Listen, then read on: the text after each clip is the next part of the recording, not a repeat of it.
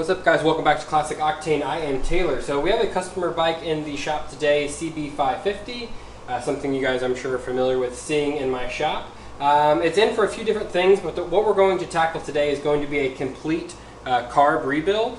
And since I made a Will It Run video a couple of weeks ago, a lot of you requested a step-by-step on how to rebuild these carbs.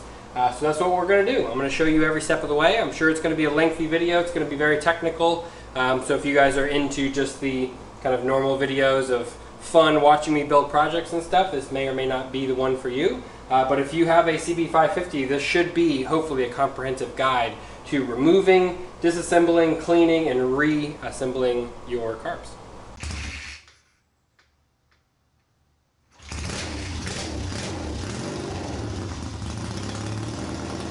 First step, you don't technically have to remove the gas tank, but it's pretty easy to do. So we're going to remove the fuel lines. Obviously, since the gas tank is off of this bike, they're already gone. But there's either going to be one or two fuel lines just based on what kind of petcock you have.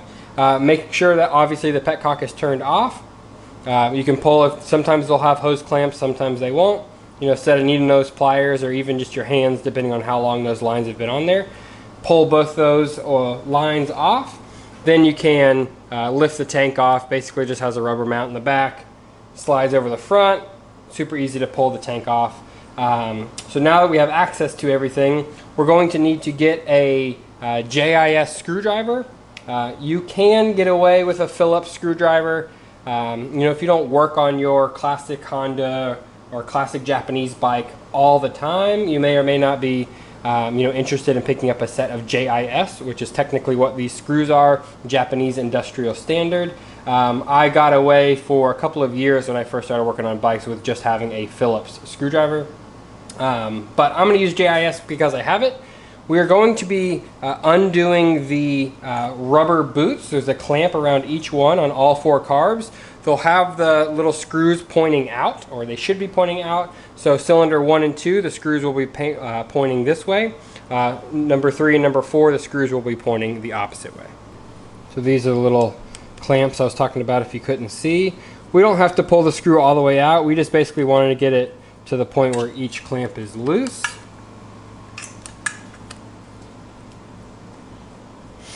If you're working on a stock bike, you'll have to remove your air box and your kind of whole intake system as well. I can't show you that on this bike since it's already got these velocity stacks on here.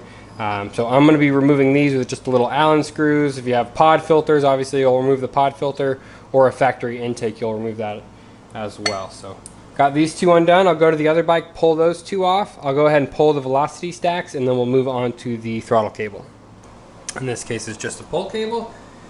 So there is basically a 10mm nut on either side of these, and this is what we're going to adjust at the very end to take out some of this slack. So we're basically just going to put a 10mm wrench, loosen this nut as much as we can, or as much as we need to, just to make enough clearance in this cable for us to slide it back a little bit and then come down. And that's going to allow it to free.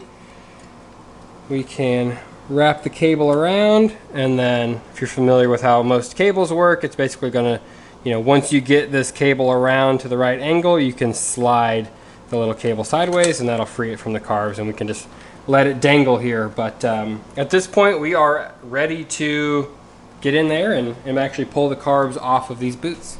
So to pull these out, typically what I do is pull them down, and that will get them part of the way out, and like that. And then you can pull up from the bottom, and that's just making sure they're nice and loose, and then you can just walk them out. And I'm going to be careful not to hit this side cover, just like that. And then you can go either way, but I think it's easier to go that direction because the clutch cable is over there. And we are out. Okay, I got you guys set up in a overhead camera setup, so hopefully this works well to kind of be able to use both my hands and show you guys what I'm looking at and not have you some kind of crazy other angle where I'm going to be in the way. So what we're going to do first is actually drain the fuel out of these. Something you can do on the bike, since this bike did not have the drain hoses on the bottom of the bowls, on these little brass nipples here. I am going to drain it this way. So basically there's just a flathead drain screw on each bowl that hopefully won't be too tight. Alright, so we are going to pull each one of those off.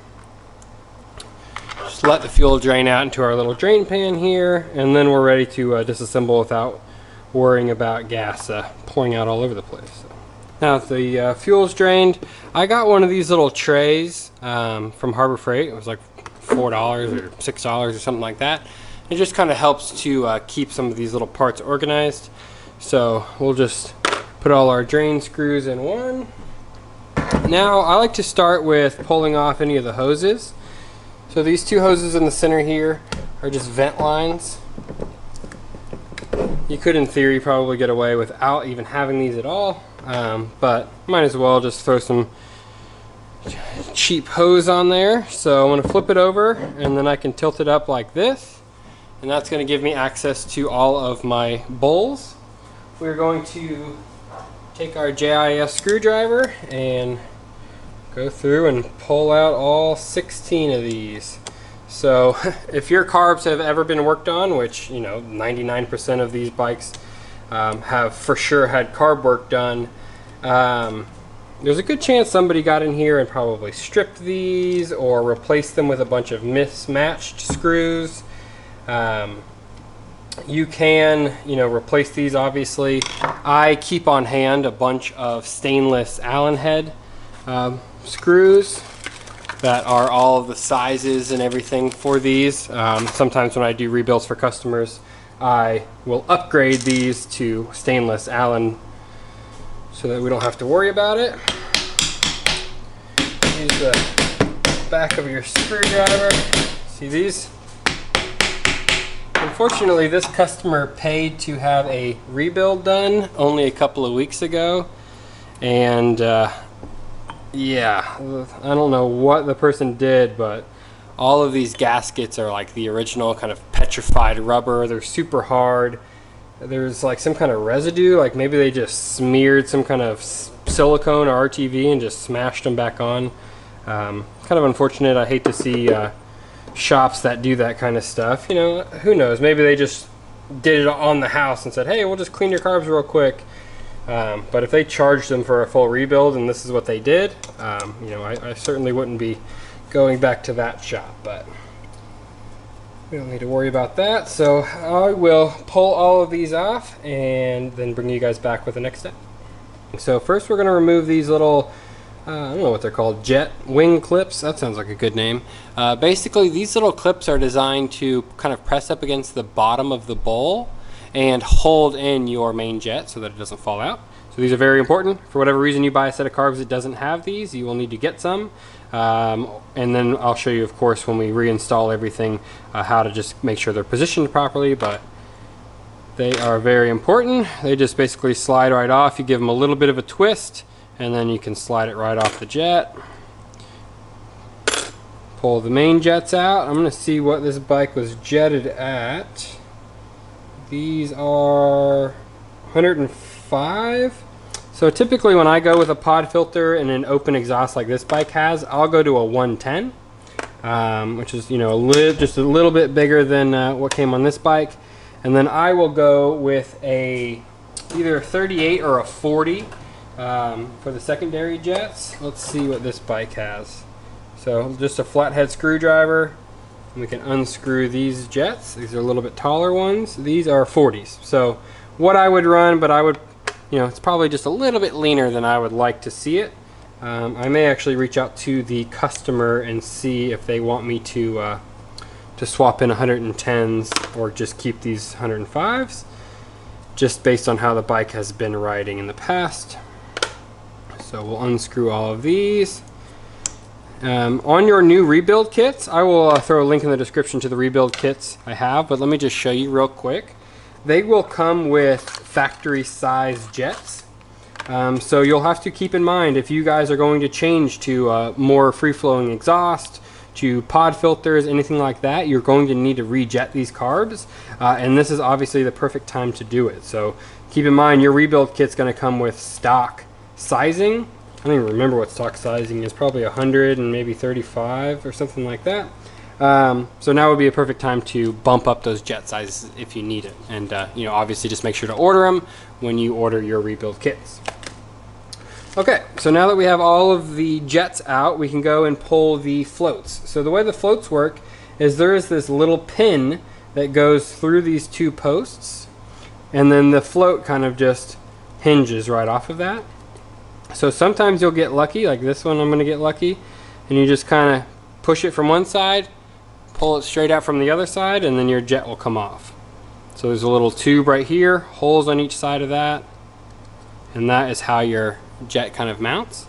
Occasionally they will be very stuck, and you'll have to use either a pick or a very small screwdriver, a small punch, something like that, to get them out. You can also grab, you know, one end from the side here with like a set of needle nose pliers, or I have a little set of you know, stubby pliers that I use sometimes. So just kind of whatever you have on hand. Just keep in mind that these are brass, so they're very soft, so you can you know, kind of permanently damage them if you grab on too hard.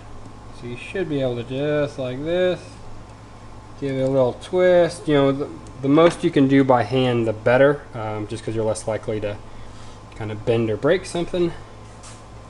I'll show you how I like to clean these up a little bit later too.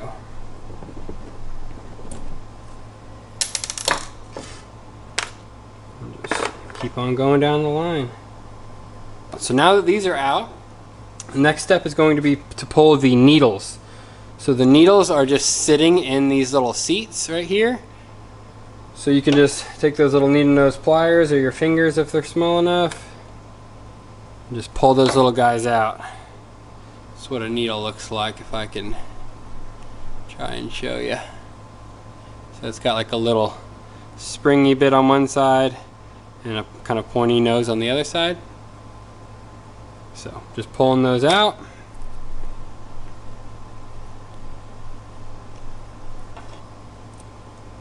And then we can grab our screwdriver and undo these seats.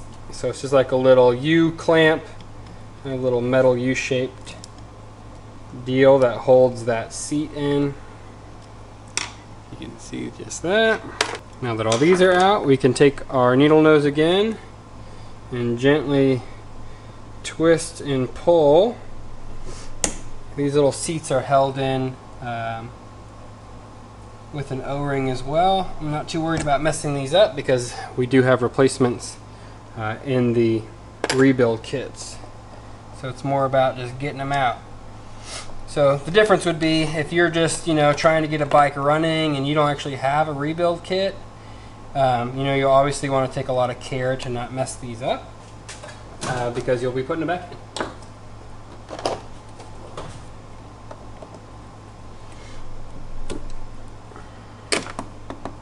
So that is the underside completely disassembled. We'll flip over now and we can move on to, we'll go ahead and pull out the mixture screws. So they're going to be on the sides. Basically the screws point out. So these two have the screws right here on the side, right here. Next carb over is in that same position, but on the other two carbs they're facing the other way. So similar to how our drain screws were on our bowls, basically they always face outwards. So we're going to keep track of what these were set to. We will probably adjust these later when they're running on the bike, but just for good measure, they're normally like, say 1.5 turns out, especially with pod filters. So half, 1, 1.5. So these are 1.5 turns out. So we'll pull them all the way out. There is going to be a little spring in here as well. Again, these do come in the rebuild kit, so it's not super important that we keep track of them, but I'm going to, just in case again you guys are doing a rebuild and don't have the replacement parts. Maybe get a little pick, try and get this spring out of here. I like to keep some of these parts on hand too, just in case I need them for a future build, so I try not to lose any of the pieces or, you know, destroy them unnecessarily. Now we got them flipped over, we're going to go ahead and pull off all of these screws on the top of these caps and get those out of the way. This is going to give us access to the tops of the slides. There's little gaskets on the bottom of these that come in the kits as well.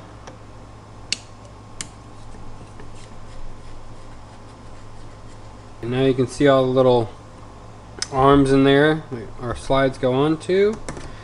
What do we want to do next? We'll go ahead and pull off these caps and we'll get these ready to separate, and then we'll need to pull the screws off the back to actually separate it, but we'll pull these and these off.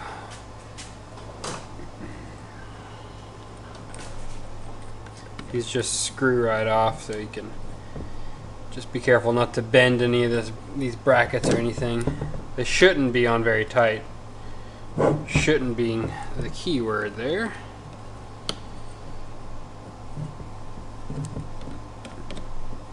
Just wanna. This one's tighter than it needs to be. Here we go.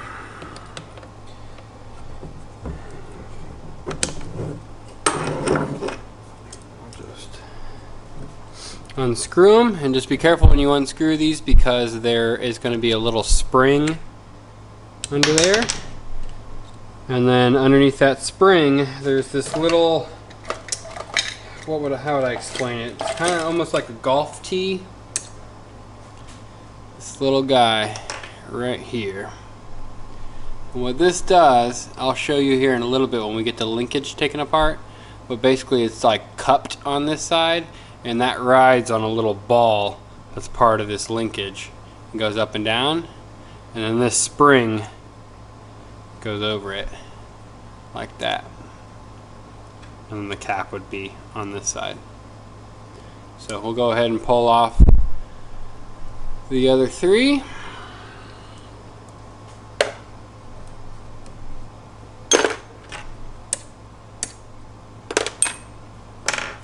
Alright, now we're ready to move on to the next piece of linkage. So that's going to be these four little screws right here. So I'll see if I can get you an up close look at them.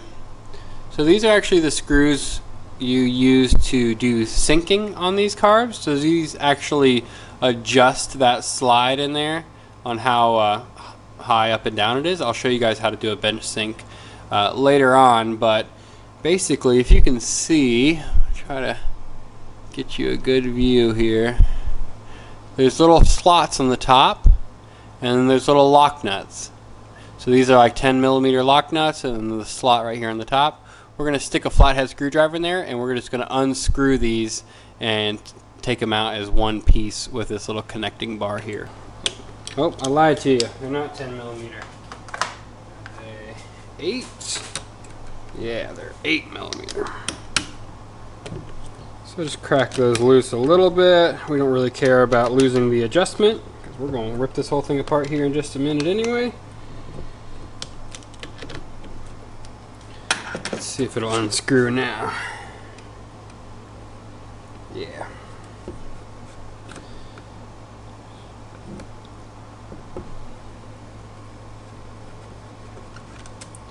So we'll unscrew these all the way out.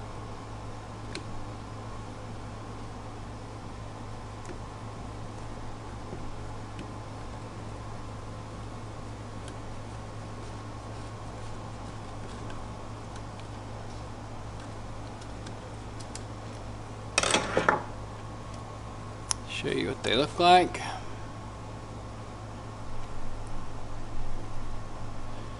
So these have little domes on them as well because they ride on a separate little ball on the linkage.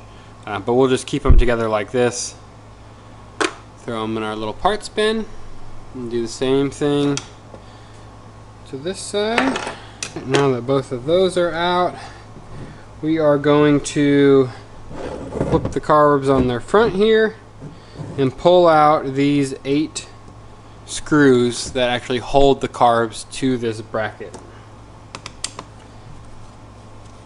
So these shouldn't be too terribly tight, but who knows, if Hercules rebuilt them before you and over tightened them or stripped them out. Sometimes I'll replace these with some stainless Allen bolts as well. Just kind of depends on the overall condition of the screws themselves. Sometimes you can just wire wheel them and bring them back to life, and like these, they're not stripped at all or anything. There's really no reason to replace them. It's not like it's something you're going to see on the bike anyway.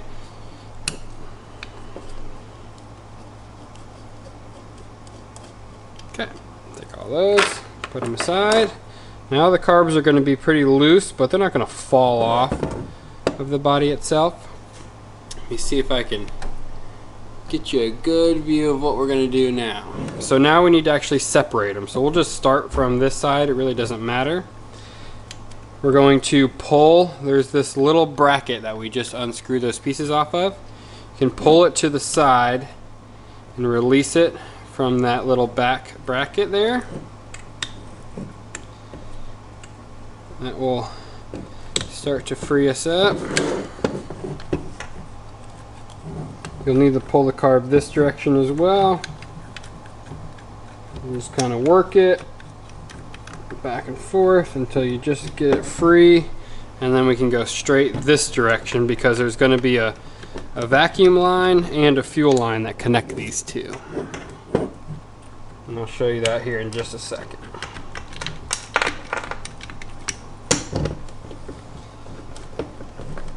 Vacuum line is tight. See if we can break it at least a little bit. Probably just cut it as well.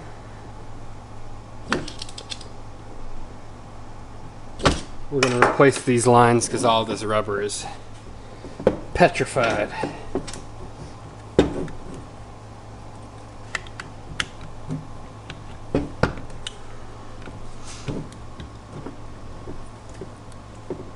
Alright, you know what? We're just going to cut it. Since, like I said, we're going to be replacing it anyway.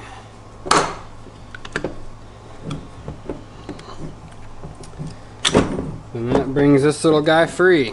So that's the first carb. So this is that little bracket I was talking about. So in the bottom of this, there is another one of those little golf tee looking deals and a spring. And that is in this bottom side hole, spring down. Just like that.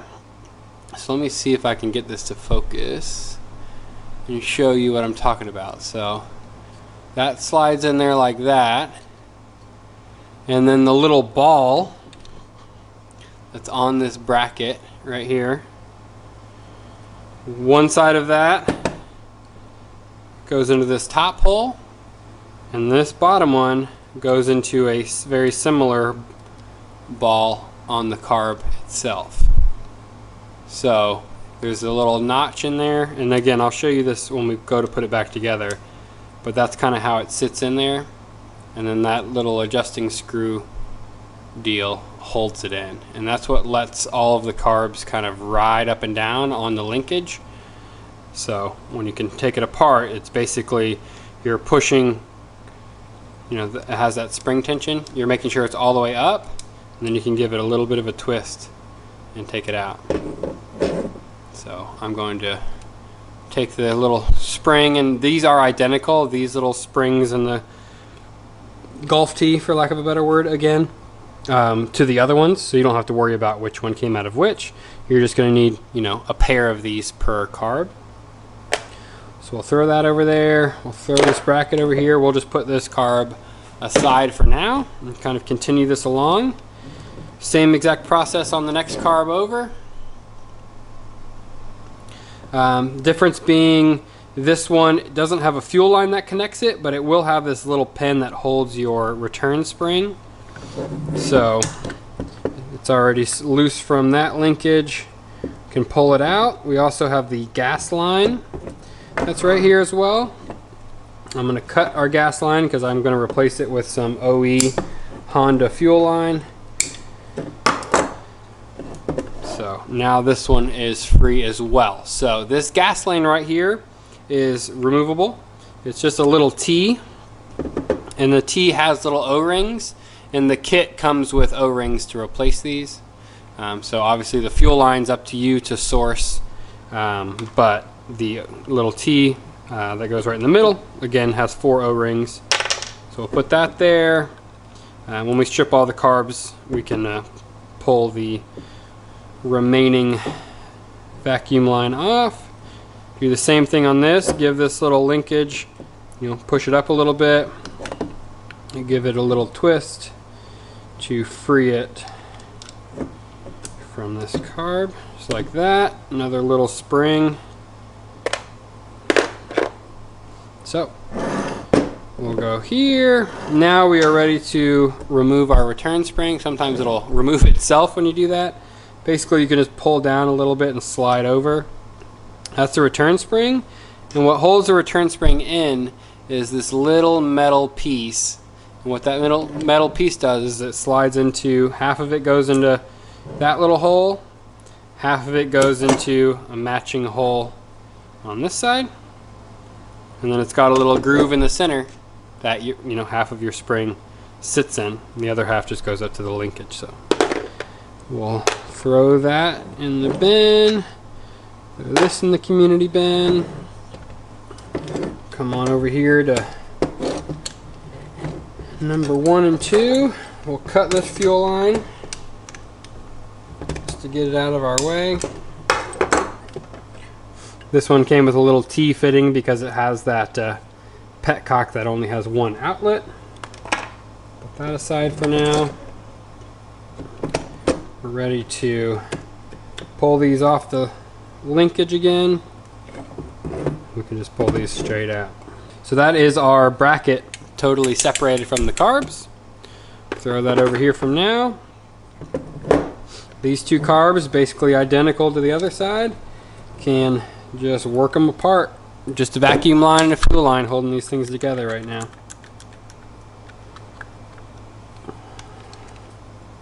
Yeah, I'll have to get in here and cut this line too.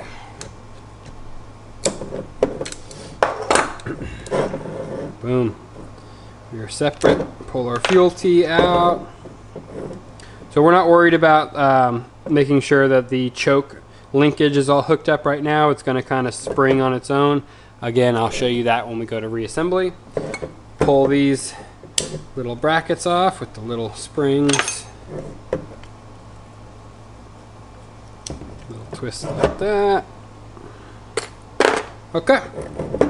So now we are ready to strip each individual carburetor down. So what I'm going to do is just go around, remove any of these like extra pieces of vacuum hose that are stuck on here. Everything else should be good. We're ready to remove this slide. So how you remove these slides, let me get you in close. We're going to be removing this little 7mm nut or bolt right here, screw, whatever you want to call it. And there's this little locking tab that holds it in. So how you can get those off is just stick a little flathead screwdriver. It's thin metal, so you don't have to go crazy. You just kind of work it in there. Just flatten it out a little bit, just like that. Just enough to where you can get a little 7mm socket on there. Throw it on my little screwdriver. And we're going to pull that out.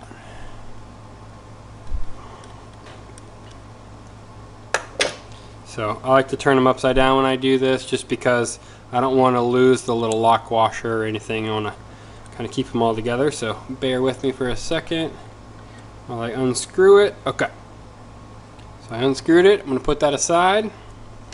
Now what we're going to do is we're going to be pulling this arm out the side of the carburetor right here. There is going to be a little spring, a couple little retainers, probably a little felt ring on this side. On this side in here, there's this little nylon kind of O-ring spacer. So just kind of keep track of that. So we're going to be pulling this out. You can see that's the little felt ring. little plastic retainer. Just going to keep pulling this straight out. Put that right down on the table. Now I'm going to flip this carburetor over. The little O-ring spacer is going to come out right there. And then our slide's going to be free.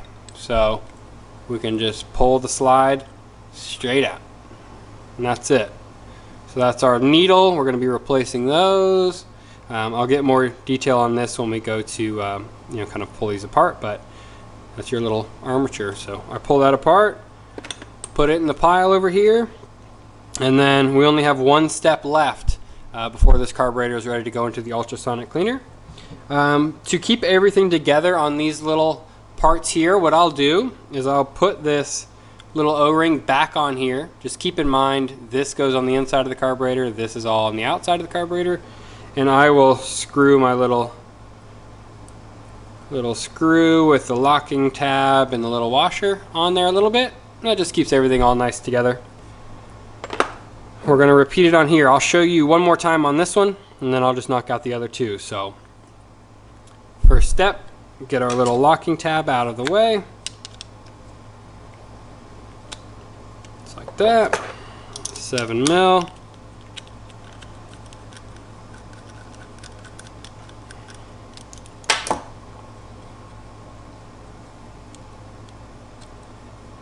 Make sure nothing falls off, we lose anything. Put your little fingernail in there or something. Pull the arm out of the side. Get your retainer ring or spacer, whatever you want to call it. Pull your slide out. Put all this back together.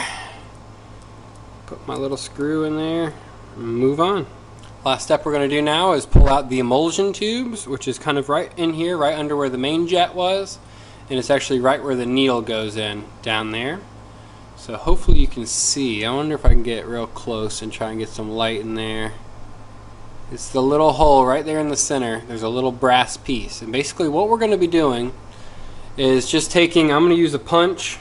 You can use a screwdriver, anything that's kind of this general shape that will fit down in here right on top of where the needle went. We're going to give it a little tap with a hammer, and out of the bottom you see we have a very dirty, very stuck emulsion tube. So this is one of the replacement parts. Should come in your kit. It's got little holes on it. So that's it. So throw that guy aside. Again, I'll show you one more time. Put our punch straight down into that hole. Sometimes you can just push it with your hand. They've been in there for a couple of years. A couple light taps. And we'll be able to pull it out. So we're moving to handheld just briefly while I load everything up. So first thing I'm going to put in the ultrasonic cleaner is going to be the carb bodies themselves. I will throw a link to this ultrasonic cleaner. I just got it off Amazon. It's a relatively cheap, you know, kind of just import ultrasonic, but it works really well for me. I run carburetor cleaner that, I don't remember the brand. It's like Brinkley or something like that. It's a carburetor cleaner you can buy from most auto parts store that comes in like a 1 gallon paint can. So we'll throw that in there, and then I'll probably throw in a couple of the little parts. So I'll go ahead and throw the slides in there because the sides of these have some gunk on them. We'll probably do the bowls and some of the other smaller pieces separately, just because again we won't have room. I do also have this little like mesh strainer thing that I put some of the little jets and that kind of stuff in there just so I don't have to kind of dig around, and obviously they'll fall through this grate. So I have it heated up to, you know, I have it set for 45 degrees Celsius, and it apparently is all the way up to 52. So I don't know that it's super accurate, but it's warmed up. I'm going to drop the carbs in, and I'm going to probably run them for we'll call it 10 minutes. I'll pull them out and I'll show you what the results are. Just pulled the carb bodies out of the ultrasonic cleaner. You can see how it turned out. Pretty good. So not too bad. Slides came out nice and clean as well. So now I'm going to go for a second round. All of the bowls, I'm going to use a little pick and pull out the little gaskets, so that those are going to be completely out. Drop those in the ultrasonic. I will probably, I mean, you can ultrasonic a lot of this stuff too. I'll probably throw in a lot of these little bits just because I like to keep them as spares. But again, most of that stuff's going to be replaced by the new kits anyway.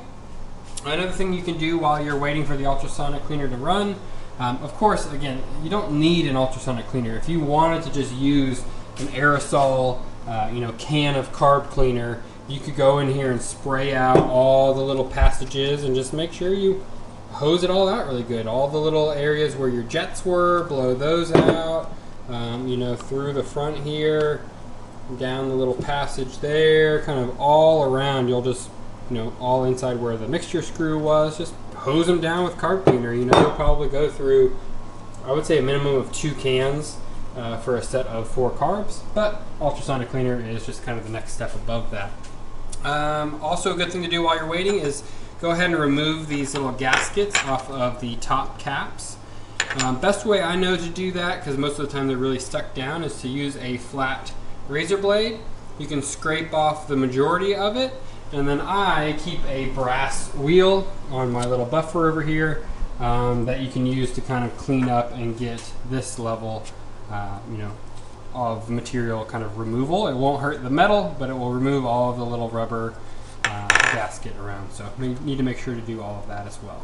This is also the part of this particular program that is even more optional. This customer opted in to have their carburetors vapor blasted. So really quick, if you're not familiar with what vapor blasting is, I just put out a video a couple of weeks ago about my new machine here. Basically what it is kind of a mixture of glass bead and water, similar to what you would, I guess, traditionally know as like a dry sandblasting cabinet, except for instead of dry media, it is that water glass slurry, they call it, and then it uses a bunch of water pressure and air pressure to totally restore parts. So I'm going to go ahead and this is the proper point in the operation to do the vapor blasting now that the carbs are as stripped down as we need to go. So get a good look at what these carbs look like right now. I'm going to vapor blast everything, including this bracket, so you can see the dirt and kind of rust on it and all that kind of stuff. I'm going to vapor blast all of these, and then I'll bring you guys back when that process is done, because we'll be ready for reassembly. Just wanted to give you guys a quick side-by-side of vapor blasted versus not vapor blasted.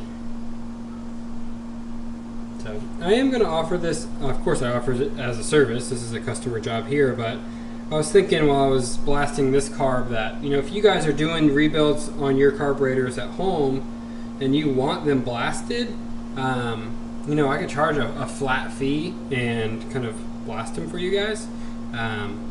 So we'll just, I don't know, top of my head with the amount of effort that's put into them, if they're sent to me already disassembled to this point, like a flat $100 plus, shipping back to you, which is, probably a little bit less than what an average kind of vapor blasting shop, if there's even one near you, would charge, just because, it's something I want you guys to be able to have access to again, but, just got to cover the labor cost and the time involved. But as you can see, the results are incredible. I mean, I'm super stoked on that machine, so I won't bore you guys anymore with that. I'm going to get to vapor blasting all the rest of the components. Got all of the parts vapor blasted and cleaned up. You can see how nice and shiny and kind of OE satin finish everything is now. I also like to do this. So this is called nulling, technically, with a K. Of just setting out all of the rebuild kits, all of the individual jets and everything on a nice paper towel or something where the parts aren't going to roll away. That way I can, have carb 1, 2, 3, 4, and I'm, making sure I'm using all the parts, not forgetting anything. Everything's nice and clean. Since we are reusing the jet, I figured I would show you on this one. There is a little O-ring on the jet, and these are hard as a rock, so I'm breaking them off just with a little pick. And then there is a little O-ring, the smallest O-ring in the kit, fits nicely on the jet. So we'll make sure that all of those have fresh O-rings, and then the rest of these are for like our fuel lines and that kind of stuff. I'll show you as we go. Let me get you guys set back up in the overhead setup, and we will start reassembly. For reassembly, just real quick, I'll show you. If you guys lose track of what carb goes where, it's pretty easy. So if you think about, if you're sitting on the bike, cylinder on the far left is 1, and then 2, 3, 4, going, you know, left to right. Farthest left carb is going to be the one with your choke lever on it. So that's super easy. So that's number 1. Then you need to find a carb that has, you know, when you're looking at the choke blade side of the carb, this side, you have a little brass nipple off here for our vacuum line that goes in between. And then also you have the opening for the fuel line. On this side, you do not have the brass line. You have this like 90-degree vent line. So if you find that carb, that's going to be your number 2 carb. So there's not another carb that has that exact setup. So this one, it does have the brass and the fuel inlet on the correct side. But if you look on this side, it does not have that little 90-degree vent line. So that's how you can find the number 2 carb. Then when you go to number 3, you're going to want to find one with the vent line on the left side and the brass, you know, straight brass line on the right. That's going to be number 3 carb. And then, of course, process of elimination, the last carb is going to be number 4. So that's how you can keep track of while you're cleaning them and stuff to make sure you get them back in order. Similar thing goes for, you know, the bowls. Basically, there's 2 bowls that are identical, and then the other 2 are identical. And you just want to make sure, and I still got to clean a little bit of this stuff off of the bowls, but when you have the pointed part, which is also what I'm going to consider the front, technically pointing towards the back of the bike, but you know, the same carburetor orientation we have here, the drain on the number 1 and number 2, the drains go to the left. Number 3 and number 4, the drains go to the right. So that's how you can kind of remember, and I'll go into more on the linkage and stuff and how to make sure you have those in the correct spot when the time comes. But as of right now, what I'm going to do is start to replace the needles and then set our needle height based on the setup on the bike. So since this bike does have velocity stacks and a 4-into-1 exhaust, I like to go with a nice middle setting on the needle, and I'll show you what that means here in just a second. So to get the needle out, there are 2 Phillips or JIS screws down in the top of this slide. So you don't have to remove this arm. You can just basically slide the arm to the side, stick your screwdriver down in there, and undo the first one. We're going to be taking these screws all the way out. Okay, it should be loose. Pour it out. Move the arm a little bit over to the side so we can gain access to the other one.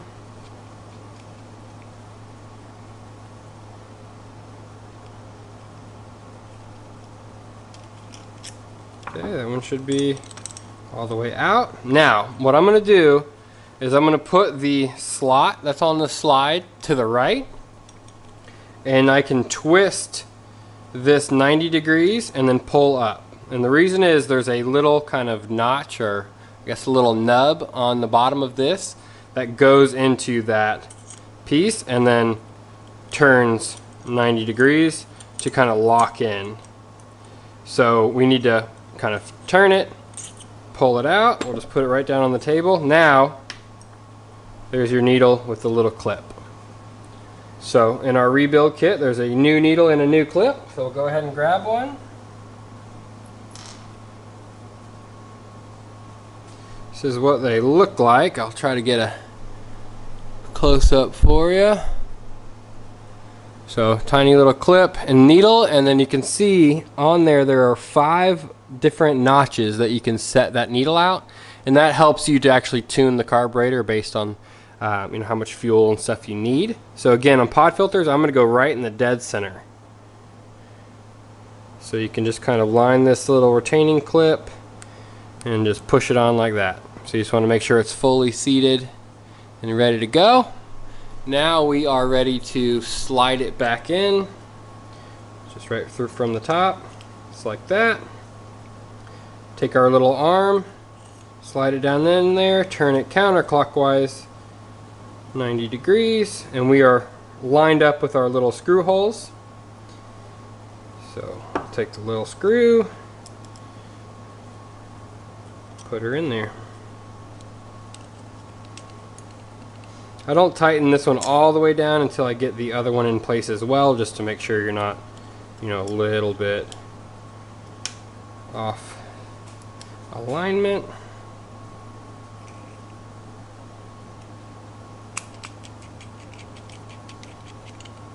Now we can tighten them, and you don't have to go crazy tight on these. You just want to make sure it's seated all the way. You don't have any issues. Okay, and that's going to be it for this one. And we'll repeat that process on the other three. I'll show you one more time on the next carb over, number 2 carb, just because technically this one is 180 degrees different. So I'm still going to put the slot towards the right, go in here and pop out my 2 screws.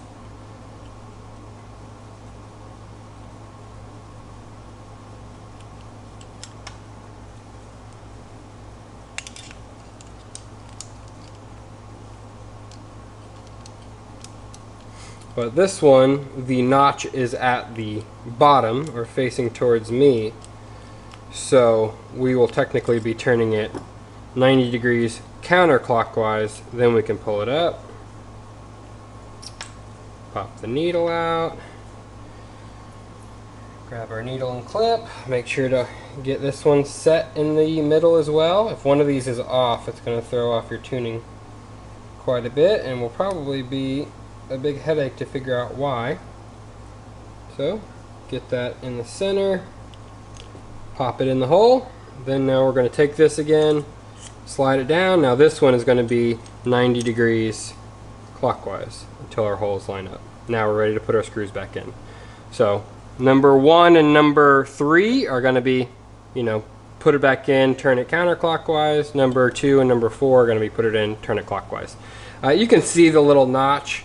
So as long as you just make note of when you pull it out, which direction you need it to go to get it out, and just of course reverse that. So put these screws back in, 2 more to go, and we'll keep going. Next thing we're going to do is take 8 of the largest O-rings that come in your kit. We're going to use those for our 2 fuel tees. So I'll just take a little pick, pull these off. A lot of times these are so dry that they just break off.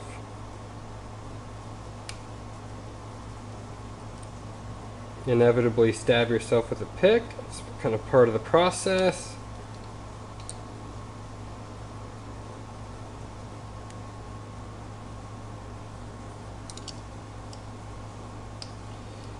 So you get the idea. We're going to pull these O-rings off, swap over the new one so we don't have any fuel leaks.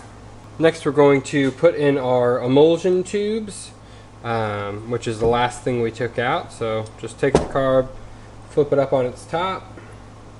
You remember, this is the emulsion tube, a little brass piece, brand new one comes in your kit. So there's like a little notch. See if I can show you. There's like a little notch, a little area, a little bump, and then the long area with the holes in it, and then a little kind of stubby part at the end. We want to stick this part in first, so the little kind of, you know, I don't know what that is, 1/4 inch, maybe less, and then has the little shoulder.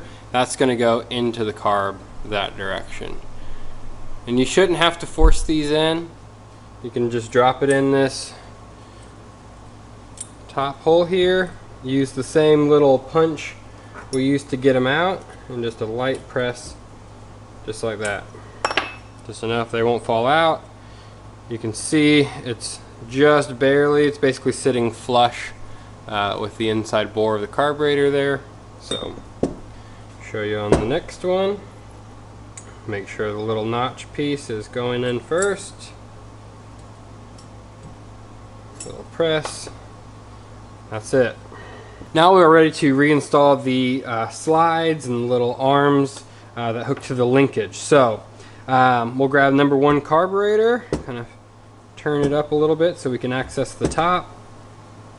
Grab our slide, and then the correct arm. So if you lose track of which arms are which, this is part of the reason why I leave these screws in here, because if you put the screw on the top, you want to make sure that, you know, the direction it's sliding in, they can only slide in from one direction.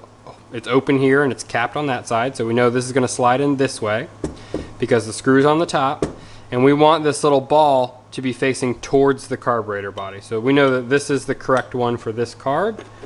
We could also use the one from the number 3 carb because it's identical, but if you look at the one from the number 2 carb, if we put the screw on the top in the direction it slides in, the arm's facing the wrong direction. So obviously this isn't the correct one for this carburetor body. This is the correct one. So we'll pull our little screw off.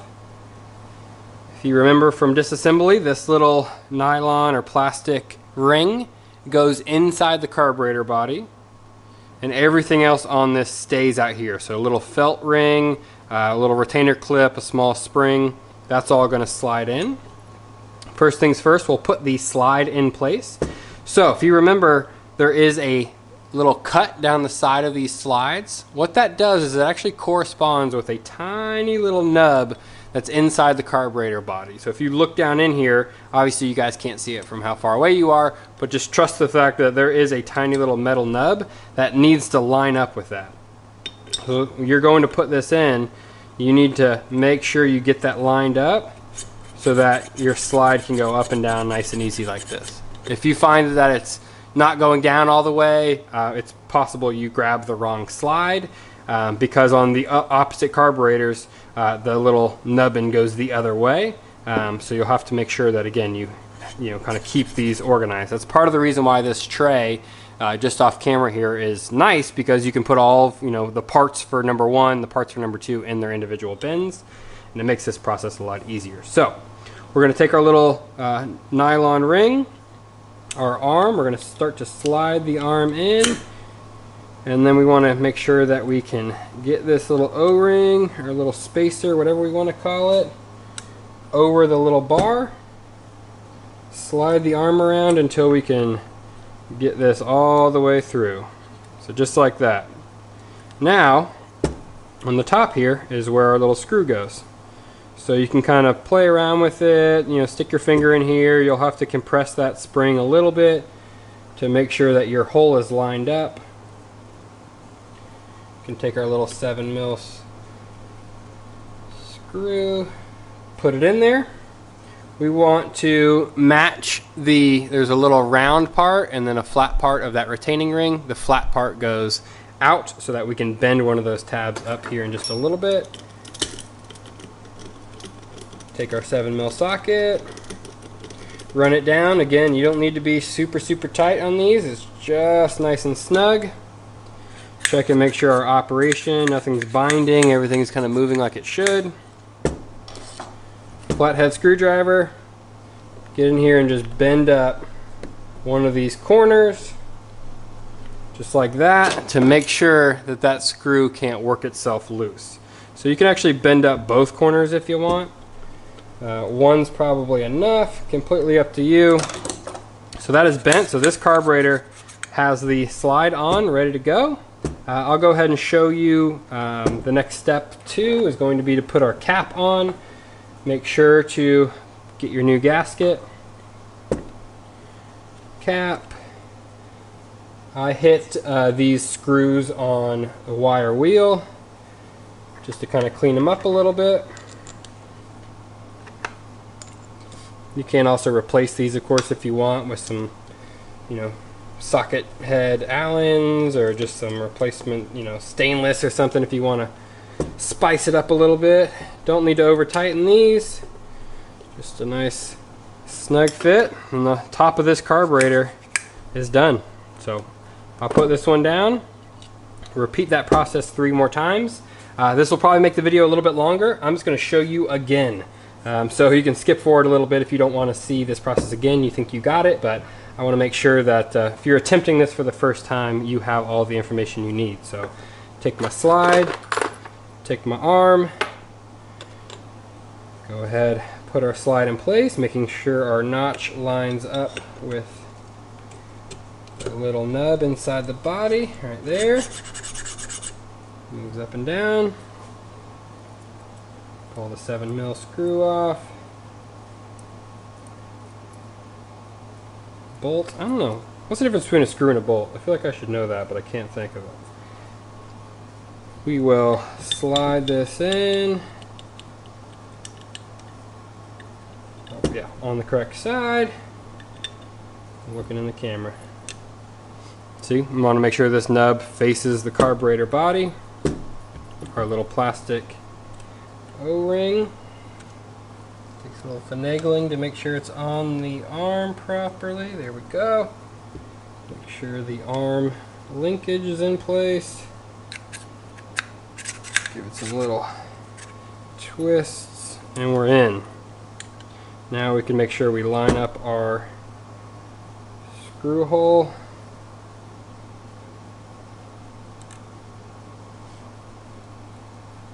Put the screw in and run her down. Next step is we're going to install this linkage components. You can see the paper towel is a little bit wet. As I go, I kind of shoot WD-40 over a lot of this stuff. The vapor blasting process, when I blow dry, it can kind of leave stuff just a little bit on the dry side. So I kind of just lubricate as I go. So that's why you see a little puddles. So if you remember, there's going to be 2 brackets for basically each set of carbs. So number 1 and number 2, 1, 2, 3, 4, 3, 4. And if you forget where these little brackets go and which carbs they go to, much like the rest of the components, number 1 and number 3 are the same design. Number 2, number 4 are the same design. So if you lay them out on the table, you know, it's easy to see the kind of shape they're in, if that helps you. If you want to visualize it of how they're actually used, you want the little shelf to be facing towards you, and then this is going to clip around and onto the linkage just like this. So if that helps, this is number 1, this is the bracket associated with it. So before we put it on the carb, we need to reinstall our little spring with the little golf tee domed thingamajig. And basically that just slides inside the spring, and we're going to drop it in this threaded hole here, the bottom one. Drop it in there, take it, wrap it around the back side where that little ball is, slide the ball in. And that's exactly how it's going to go. We're going to leave it just kind of hanging out like that for right now. Do the same thing for number 2. Grab a golf tee and a spring, slide it in, drop it spring first into our hole,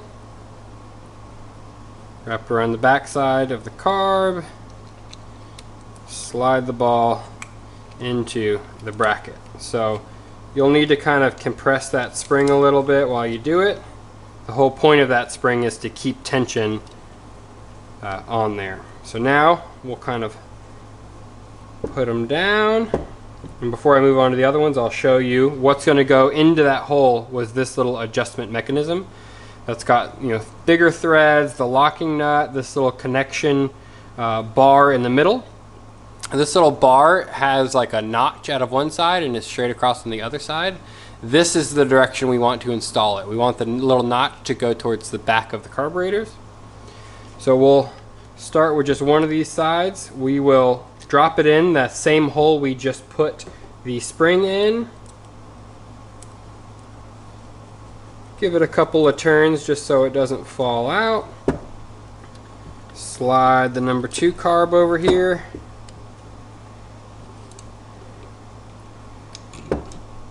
And you can see where that goes in just like that.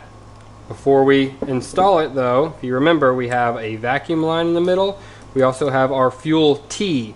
So we'll take one of the tees. I'm going to spray a little bit of WD on the O-rings just to make it nice and easy. You can go ahead and slide that in the hole there, all the way in, and then make sure our fuel line is kind of pointing towards the back there. I'm going to go grab some of my OE fuel and vacuum line, and we're going to cut a piece of this about 1 inch long. Let me grab a ruler and I'll tell you exactly how long we're going to cut it. Turns out my guesstimation was right. It's going to be 1 inch long. So we have 2 of them. Go ahead and slide that onto number 1 carb. Have it kind of sticking out like that. Now we're ready to take number 2. And we're going to be sliding it into place. So there's kind of 3 components we need to make sure line up. One of them is going to be our choke linkage. So that little notch goes right underneath the screw there.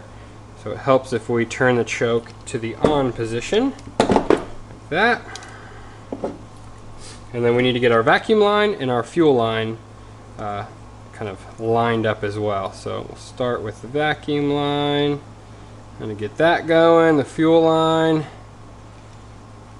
Once they're all kind of lined up, you can press them in place. Yeah, just like that. And we can take some needle nose and slide that over just a little bit, but it's going to be super close. Now we can take our linkage, make sure I'm in the frame here, line up the 2 arms, and then drop in the other threaded adjustment and give it a couple of turns so that it doesn't fall out. Just like that. Okay. Number 1 and number 2 are joined for the most part. We'll come over here. We'll wait on these other screws, or these little caps and springs and golf tees, because those are going to be for the linkage that are, you know, the actual main linkage component. We'll just show you again on 3 and 4 here. We'll put a little vacuum line on there. Take our little fuel tee, slide that in.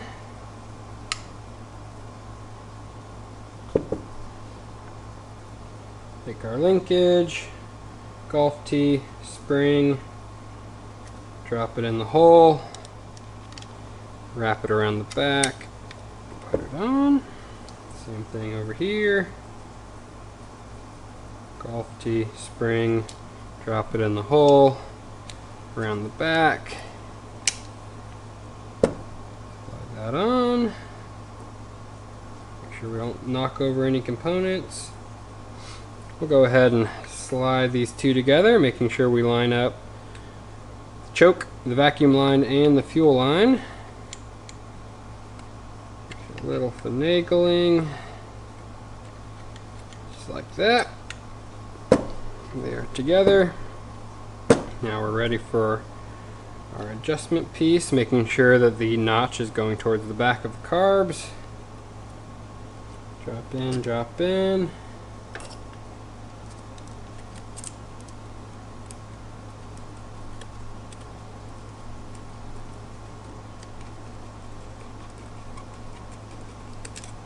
Okay.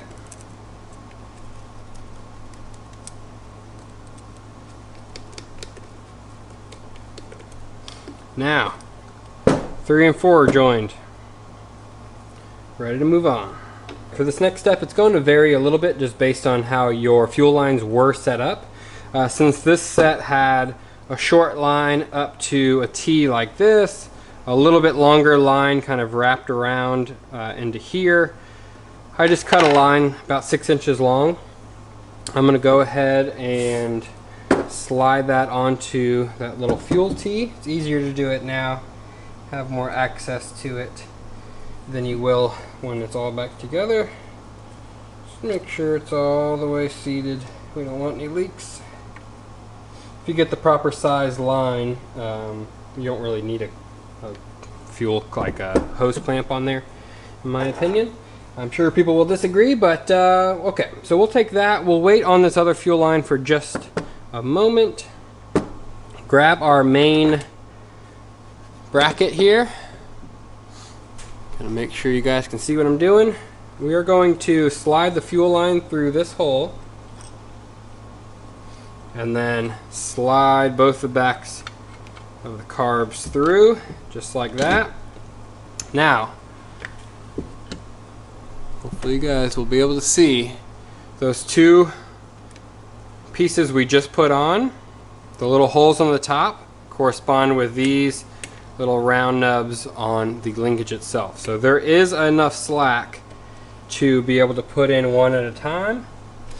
I don't think it really matters which one we do, so we'll just slide one on like that. I'm trying to do it where you guys can see.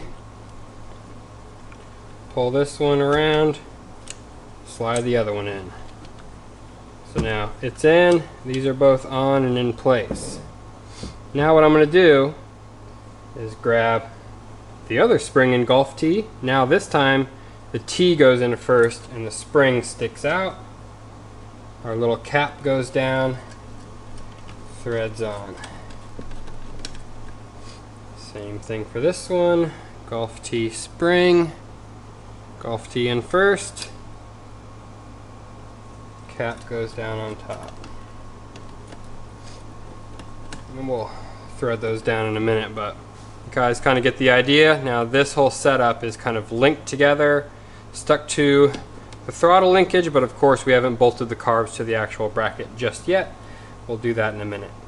Now we're ready to put number 3 and number 4 on. This is a little bit more complicated just because we have the little pin that holds the return spring in place that we also have to get in there. So we're trying to line that up. We're also trying to make sure our choke linkage is lined up and then get the carbs into place. So how I'm going to try and do it, how I typically get away with it, is take our little mechanism, you put it in this little cup on the side. I don't know why I called that a mechanism. It's a pin retainer thing. I don't know. You know what I'm talking about. A little bit longer fuel line on this side just because it has to wrap around. You can use your stock fuel line as a gauge of how long you need to cut it. Thread that through the linkage. Start to put the backs of the carbs in. Work it down. Okay, our little pin is lined up. Our choke linkage is lined up. We're in. So now that we're in, we can try and get the linkage in place. Here's one side.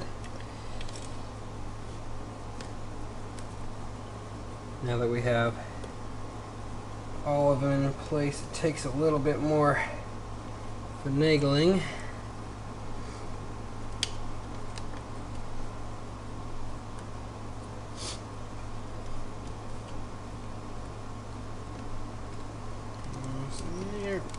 Bam, in place.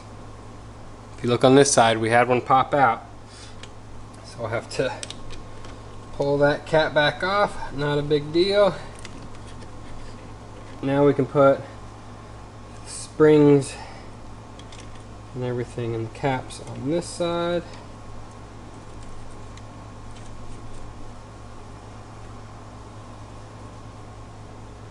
Remember, the little golf tee goes in first on these.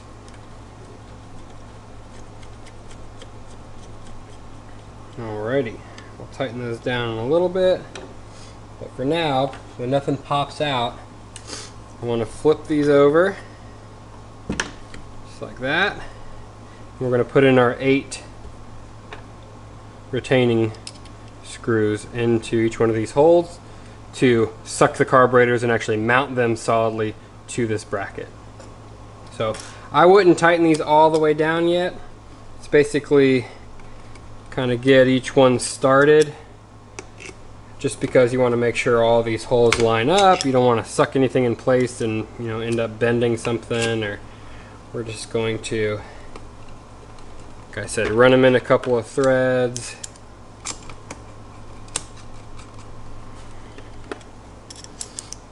Working our way all the way down.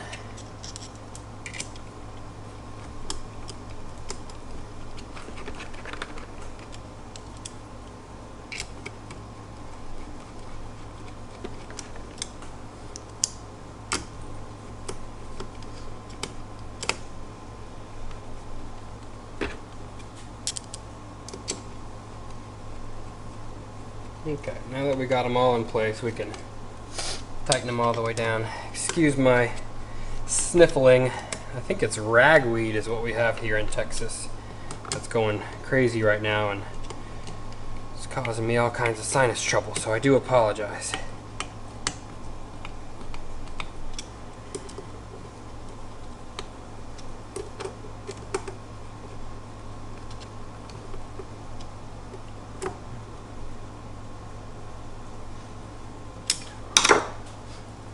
Flip over, make sure. Okay, our linkage did come out a little bit. That is something we'll have to fix. Not a big deal. I can take my little needle nose, pop them in place, just like that. No need to freak out. Alright, everything seems to be operating like it should. Vacuum lines, our spring retainers in place, fuel lines, all our throttle linkage and everything is okay. Good. Now we will throw that throttle return spring on. It's just going to go from that thing we installed up to this little notch on the linkage right here. To get this throttle spring in place, you can basically slide it through, put the little hook down around. You can kind of reach from underneath as well. Get that hooked like that, and then I like to take the little needle nose, grab the other side, get just like that. So throttle linkage is pretty much complete. Now we can go through, just give these a final snug.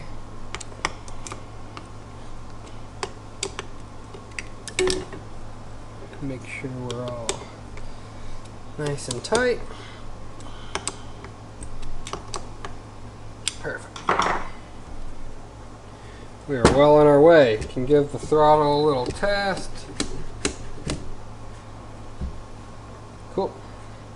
So we will move on to, I think now's a good time to show the bench sink operation. And that's where we're going to take an 1/8 inch drill bit and we're going to be feeding it straight down the throat of this each individual carb and adjusting our little adjusters up here that we just installed to make sure that all of the carburetors are synced and in line. So let me grab the drill bit and I'll walk you through that process. So I'm going to do my best to show you up close here. So hopefully you guys can see down in there. You see the slide that we installed a little while ago? It's got that little bit of a gap right at the end of my finger down there. So when we adjust these screws, basically we make sure we have some slack in the lock nut, and then there is a little notch for a flathead screwdriver on the side here. When I turn that flathead screwdriver, if you look inside, we are actually moving that slide up and down as I screw it in and out. So hopefully you guys can see that. Screwing it out lifts the slide up, screwing it in closes it. So what you do is you take your 1/8 inch drill bit, just like this. We're going to use the non-cutting side, slide it into the end of the carburetor, right through here, right against the needle. So kind of try to make sure you're right in the dead center. Take your flathead screwdriver, put it on the little screw, and then turn it in until you can just feel the drill bit is snug. You can still get it in and out, but it's right there at 1/8 of an inch. And that's it. That's your adjustment. You keep the screwdriver in, grab a little wrench, tighten down your lock nut. Move on to the next one. So we'll grab this one. This one's way high, I can tell. So we'll screw it in a bunch, drop our drill bit in, keep screwing until we can just feel it contacting the drill bit right there. Make sure you can pull the drill bit in and out still. Boom. And that's going to be our adjustment for that one. And this is it. This is what's considered a bench sink. So this is going to get us very close. A lot of my bikes, this is enough. I don't even have to do a vacuum sink afterwards. Repeat this process on number 3. Don't have quite enough slack in our lock nut. Bring that up a little bit. Come back in here. Run her down. There, and then our last one.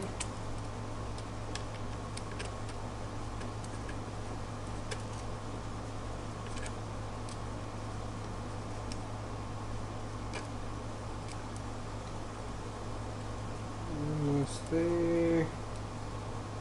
Alright, there. So now I can just tighten down those lock nuts, you know, making sure to keep the screwdriver in there so that we don't lose our adjustment. And then they are bench synced. Next thing we're going to do is go ahead and drop in our mixture screws. So new ones come in the kit. Little screw just like that. Flathead. It does come with a new little spring. And they slide into these little outside holes here. And we'll screw them in.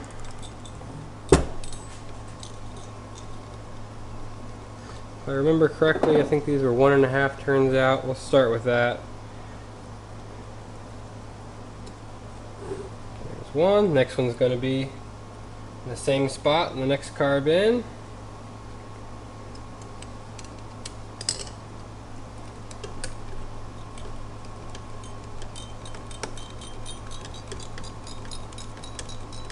Screw it until it's seated. Half, 1, 1.5. Repeat it on these two. 40 jets are cleaned up and ready to go. If you don't remember which hole they go in, one of them's threaded, one of them isn't. So it goes in the threaded hole. Just down till it just seats. We'll go all the way down the line. I get a bunch of questions about jetting. What I typically run, and again, jetting, there's not just one solution that's like, oh, hey, if you have pod filters and a 4-to-1, here you go. It's based on, you know, the altitude you're at, the time of year, based on if the, you know, it's cold or warm, because the density is different. And so a general rule of thumb is, you know, bump up maybe 2 sizes on each jet. So for pods, I typically like to run 110 for the main, 40 for the secondary. This particular bike's going to be running 105 in 40s. So if right in that 105, 110, maybe even up to 115 range, and then a 38 or 40 should get you pretty darn close. But again, it is kind of going to vary based on where you live. So now we'll go ahead and we'll throw in our seats and needles. I'm going to throw a little bit of WD on these as well, just because these O-rings are pretty tight. Drop them in with the bigger side out. Like that.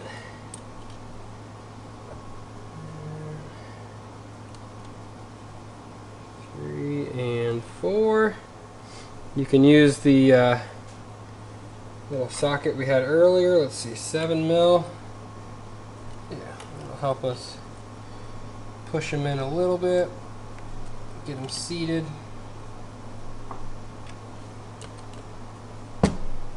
And these are held in with a little retainer as well. So just to make sure we get those kind of O-rings starting to go down, and then we can throw the little retainers on with the little screws. Just go over the seat and screw in just like this.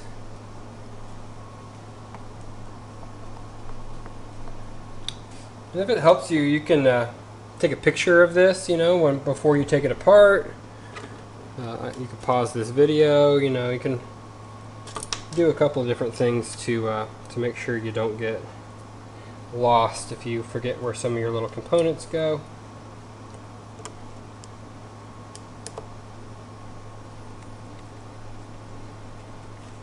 Some people like to go and put all of, one carb together and then move on to the next one. I personally like to just go step by step and repeat that step on each individual carburetor. To each their own on how you want to do it.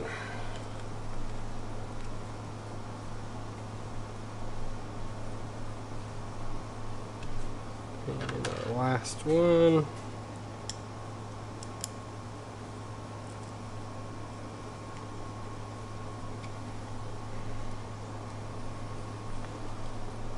Alright, now we'll drop our needles in.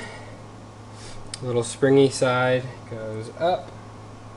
Pointy side goes in.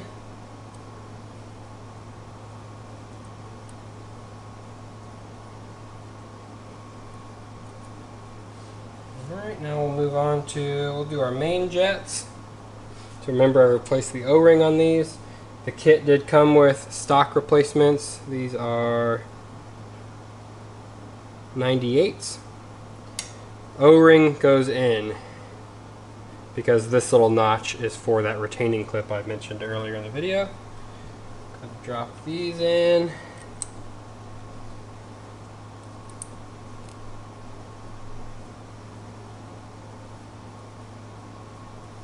Just like so.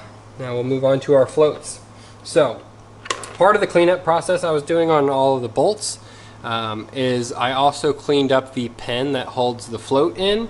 How I like to do this is I take my drill, I actually chuck up the needle or the pin in the drill, just like that, and then spin it, and you can take a little piece of sandpaper, a wire wheel, whatever you want, and just kind of rub it and make sure you clean off all of the gunk. You make sure there's no kind of sharp edges or anything that would cause this to not be able to have nice free movement.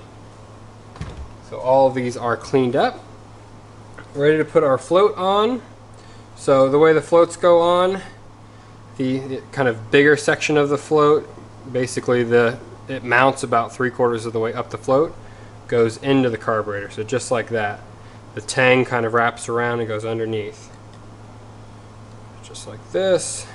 Slide our pin from the side here. Through, just like that. It's going to rest on that little needle we just put in. We'll go ahead and set this float height as well. So you can either install them all and set all the heights, or I'll just show you real quick so we can at least cut some of the length of this video out. But to set the float height, what you're going to want to do, set the carburetor on its side, so where the float is just resting against the needle, but it's actually not even compressing it at all. It's just resting on it, just like that.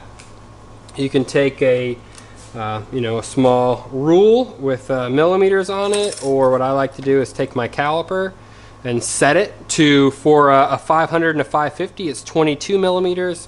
For a 350, and probably the 400 or 450, 4 cylinders, it's going to be 21 millimeters. So I set my caliper to 22 millimeters. That means this little bar right here is exactly 22 millimeters long. Set it on the body of the carb, and you can see these floats are probably 4 or 5 millimeters higher than they need to be. So what we're going to do now is lower them. How I'm going to lower them is I need to bend that little tang. I'll show you on this float right here. Hopefully you can see. Here's the little tang, is that little tab sticking out right there. We need to bend that, and to lower the float height we need to bend that up, because basically what that's doing is it's moving the contact point a little bit further this direction, which will lower the overall float height. So to do that, just going to take a flathead screwdriver, same one we've been using.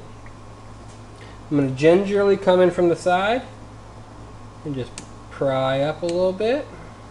Doesn't take much. These are made out of brass. And just make sure you do it evenly. And we'll check it again. Nailed it. So that's perfect. Sometimes they can bend a little bit. You can actually just kind of tweak them. Make sure they're even, right at 22 millimeters across. Perfect. It's like I've done this before or something. And then we'll move on to the next one. Making sure we don't lose any pieces. Put the float in. I'll show you one more time. That's in. That's nice. I can tell it's already going to be high, but we'll make sure we don't have too much pressure on it. Yep. A couple millimeters high. Get in here, just gingerly bending that up.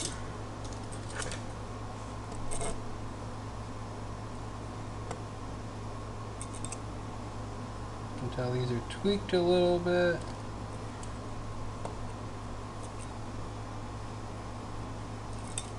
Try to get them even. And then you can adjust them a little bit more. And they need to come up still.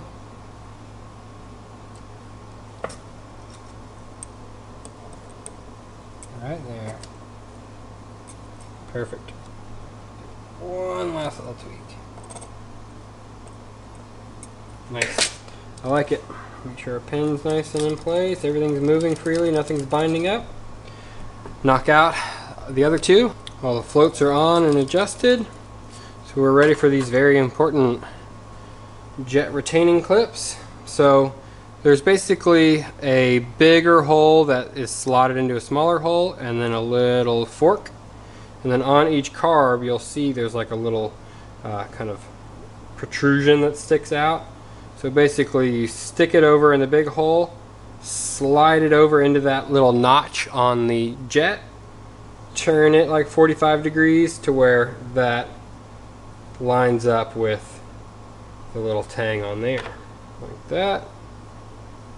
On, twist, there, on, twist like that, and the final one on, twist. This is what's going to make sure our jets don't fall out while we're riding. Now we can take the bowl, nice and clean, almost drop it, but don't. Our new gaskets, quality kits come with O-rings like this that are actually already kind of to the exact form of the bowl. Some will come with just a round O-ring. You can still get good results with those, but these are kind of perfect fit, or they should be. Now we're going to take this, and with making sure it doesn't fall out of its little groove, we're going to turn it, slide it right in place, holding it down flat. There should be a little bit of that springiness, and that's what's, you know, this is touching the bottom of the bowl. That's what's keeping our jet in. For this particular rebuild, I'm going to go ahead and hook this customer up with some of these stainless Allen screws because I didn't like the condition of his factory ones. I'm going to start one over here, grab another one, and go to the diagonal corner, run that in. Making sure that we do not over tighten it. It is very easy to strip these. Alright, gasket and everything looks like it's in place. Go ahead and run in our other two screws. Last step's just going to be the little drain screws that go in here. There are little O-rings. The kit, of course, comes with new ones. So just going to use the little pick. Pull these off. And then there's the little fat O-rings that come in the kit. Of course, there's just one in each kit, so it should be pretty easy to find. Throw that on. Screw these in. And we are ready to go back on the bike. I like to spray just a little bit of lube in there. Went ahead and put these factory vent lines, or the ones that were on the bike, at least back on there. Come around from the side. Make sure not to catch any wiring. Go run our clutch cable. And then just walk them back into place just like that. Make sure all four are seated all the way in. Looks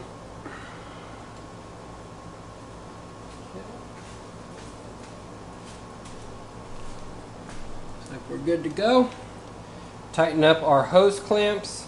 Throw our throttle linkage back on. Again, this little nub just slides in, and then the cable comes around, clamp right there. Tighten up this side to do that. So I'm gonna knock that out, and then what do you say we throw my auxiliary fuel tank on here?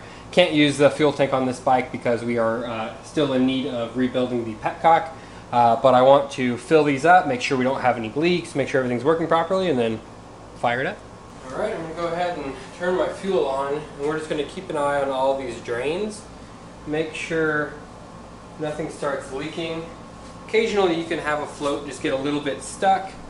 If you can't get it to, if it starts leaking out, tap the side of the carburetor with a light hammer or something, nothing crazy, just to make sure that that float is nice and free. Sometimes they can, if they're stuck in the down position because there's no fuel in there at all, you kind of just need to bump them a little bit to get them to start to float on that fuel instead of just being stuck down and then the fuel comes past it, if that makes sense. So don't freak out if it starts to leak out. Normally you can just tap it, again, free that float, and then it should be good to go. Worst case scenario, you can always pull that bowl off, adjust that float height, to make it seal a little bit more, but that 22-ish millimeters should be really close. We seem to be good on this one. Yeah, what do you say we try to fire this thing up? I'm going to give it a choke. I have no idea what this idle screw is set at right now. We'll just keep it where it's at. Turn our key. Ooh, our battery's dead. Jump box in place. Let's try this again. Choke. Key on.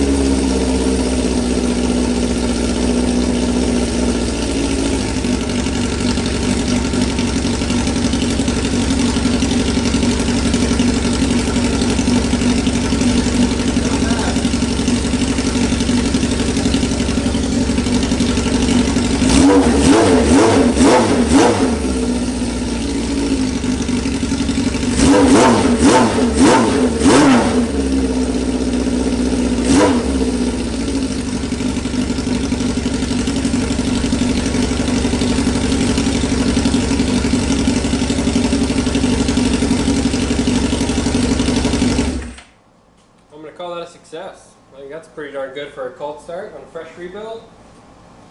Well, that's going to do it on this video, guys. I hope you learned and were able to follow step by step on rebuilding these carbs and had the same results we did. So I would be a bad business owner if I didn't mention the fact that if you didn't pick up on it, I do offer this as a service. So if you went through this whole video and you're still not entirely confident in knocking them out yourselves, I do offer a mail-in service. Ship your carbs to me, I'll clean them, ultrasonic, disassemble, everything you saw today, and knock it out for you. For these model carburetors, the base rebuild runs $350. Vapor blasting is a $75 option if it is with a rebuild.